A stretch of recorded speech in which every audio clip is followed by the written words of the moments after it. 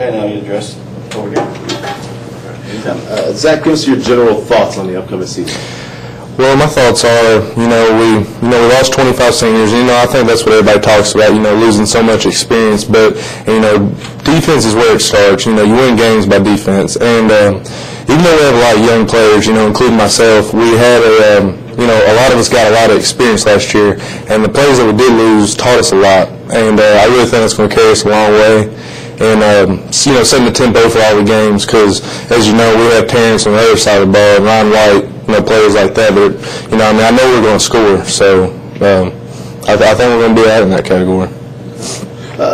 Last year, you kind of got your feet wet in your first collegiate action. This year, you're going to be a starting role. Tell us about the responsibility of playing such a big role. Well, after seeing Daniel Becker and what he did, he was a big cornerstone at Austin Peay. A good linebacker. He wasn't necessarily the most athletic guy at all times, but he knew the game very well. He knew what was going. Pre-snap, he knew everything. And it really helped me out there. And playing behind him last year really helped me understand that role. And it's not just me getting to play into the huddle. It's about me knowing what everybody's going to do on the field at all times. Making sure everybody's in the right place, and then it's coming down to me, getting the ball carried. And I think I'm really ready for that role. Tell us a little bit more about your defense as a whole this year.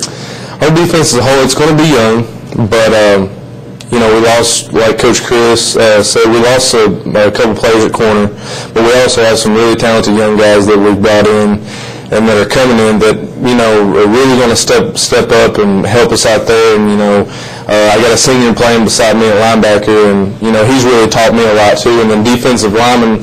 So even though we're young, we've really meshed together last year. We all got a lot of playing time together, so I'm really not worried about that part of it. What are you looking forward to most? What I'm looking forward to